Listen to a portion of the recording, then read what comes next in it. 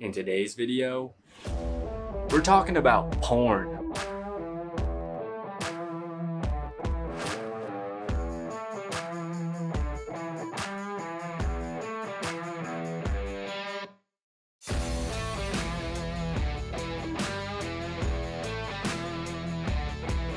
Welcome to the video, guys. My name is Tyler, also known as the Fit Chemist, and I help people take control of their lives by taking control of their fitness, nutrition, and lifestyle habits so that ultimately we can lead healthier and happier lives. So if you're new here, welcome. Please consider subscribing. Turn those notification bells on so you don't miss when I post a new video. And if you are returning, welcome back. I'm so glad that you are here. Fun fact, I actually scripted, filmed, and edited this video back in October of 2020, but I never ended up posting it because I just didn't have the courage to do so at the time. Looking back now, I know that I didn't post it for a reason, and that reason was because I was not mature enough yet. If I had posted it, I had a couple lines in the script at the beginning of the last video where I was asking everybody to be adults and that they could please be mature, and saying that I was scared that people would use this video against me. And to be honest, I no longer have that fear because I'm absolutely done sitting idly by and watching porn destroy the lives of young men and young women too.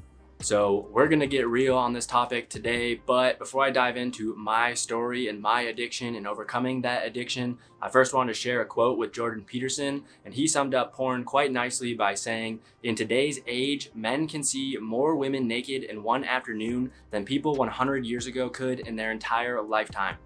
That's a problem. I'm first gonna share my story with porn, and then after that, we're gonna talk about who it is you're hurting, why you should stop, and how you can actually stop and get over this addiction. I was exposed to porn sometime in middle school. I remember my cousin gave me his old iPod Touch because he had gotten a new one, and I stored that in my bathroom. I had a little iHome dock, and honestly, that's just when it all started. So my parents probably didn't think anything of it. I had it on that dock, and they're probably thinking that I was listening to music, but it had internet access, and this is a problem for today's children too, is that if you have internet access on one of those devices, you can literally find anything you want at any time of day. To this day, I still remember very vividly the first video that I ended up watching. It's burned into my brain, unfortunately, and after that, it kind of just became a normal part of my life for a very long time. Unfortunately, porn is very normalized in today's culture, so watching porn seems to be normal, but also there's just sexual stuff everywhere. You go on Instagram, there are literally accounts that are dedicated to showing off the hottest girls in college, which is not hardcore porn and it's not exactly a video, but just lust and sexual culture is just so prevalent today. It's horrible. And as I've gotten older, I've realized that not only is porn a huge problem, but the fact that we have young men going out to these bars and trying to pick up young women, take them back to their place or go back to their place, and just see how far they can get the other person to go and use them for their physical pleasure, that is a problem in and of itself, which I'll probably cover in a separate video. So fast forward to 2020, and at this point, porn has been in my life for well over 10 years, and honestly, I don't remember what reason it was that made me stop. Perhaps it was the grace of God, because on YouTube, there was a video that popped up on my homepage by Life Church. I will link that down below for all of you. I'd highly recommend checking it out, but I remember watching that video, and short time after that, I just cut it out of my life completely. So at this point, it's been a little bit over a year that I have been porn free. I don't have an exact date, and honestly, I wish I did, because in my mind, that is something to be celebrated. You might be thinking, Tyler, you're running a fitness channel. Why do you even care about this? What does it matter if I'm not hurting anyone? But dude, I gotta be honest, you're wrong. You're dead wrong. It's hurting a lot of people, not just yourself. And I'm gonna tell you who. You might not think you're hurting yourself, but honestly, by watching porn and masturbation in general, you are indeed hurting yourself. When you watch porn and masturbate, it is making you a selfish lover. Each time you do it, you are literally training yourself to finish and get off as quickly as possible. And what's gonna happen way down the road when you get married, you're trying to have sex with your wife and you've trained yourself the last 10 years to just get off as quickly as possible. You're gonna have issues of premature ejaculation. You're not gonna be able to love your spouse the way that God designed us to do that. And honestly, it's just not gonna end well. Or what's even worse is that you could be on the opposite end of the spectrum, and instead of having premature ejaculation issues, you could have erectile dysfunction issues, and you could not even be able to make love to your spouse in the first place because the last however many years you have been training yourself to be turned on by all of the fake stuff that happens in porn. You might be saying, okay, Tyler, those are fair points, but honestly, if I'm hurting myself by doing this and I'm not hurting anyone else, why does it matter? And honestly, I would hope that you think a little bit differently and that you value yourself enough to not do that to yourself.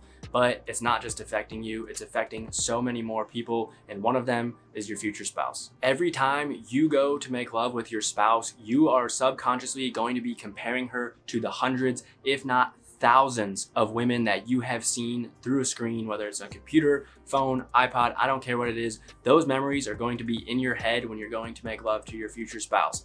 How is that fair to her? Think about it. It's not. You gotta stop this, man. Every time you watch one of those videos, you are training your brain to be attracted to something that is absolutely fake. What they do in those videos is scripted. It's there to give you pleasure. It's a heightened sense of pleasure. That's not how things happen in real life. And even look at their bodies. You're training yourself to be attracted to fake quality. They go and they get plastic surgery to enhance certain body parts, and that's gonna be something that you're gonna be attracted to instead of your future spouse. Not only are you hurting your future spouse, but you're hurting all of these strangers around you.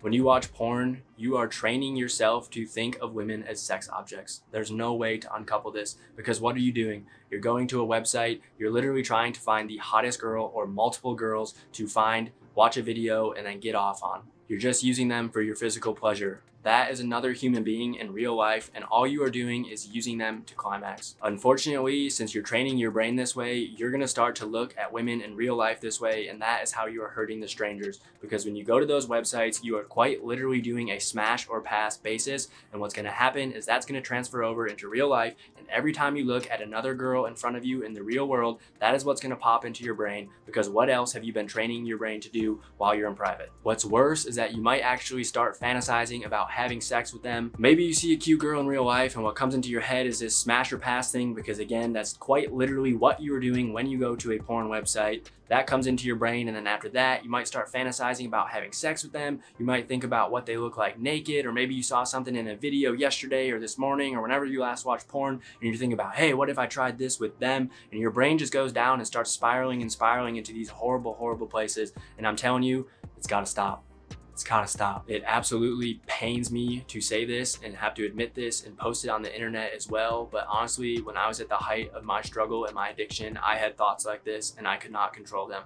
It's destructive. I'm extremely thankful that I have gotten out of that mindset, and honestly, it has been such a battle. So in a little bit here, I'm gonna give you guys some tips on how you can overcome this addiction too, because I don't want anybody else to have to go through that. And I don't care what the women are wearing. Men, we are absolutely responsible for our thoughts, and furthermore, our actions about those thoughts. There's a case that can be made for women in dressing modestly, but again, I don't care what they're wearing. I don't care if there's a naked woman in front of you. All you have to do, look at the ground, look at the ceiling, do something on your phone. Whatever you have to do to not lust after that person, you gotta start doing it today. In the Bible, it says that we are to flee sexual morality. We are not supposed to tinker with it. We're not supposed to toy with it. We are supposed to run away from it. At one point, Jesus said, as soon as you look at another woman with lustful intent, you've already committed adultery in your heart. There's also another point in which he says, if your right hand is causing you to sin, cut it off. Or if your right eye is causing you to sin, you need to gouge it out, because it's better for you to lose a part of your body than to lose your whole body and go down to hell.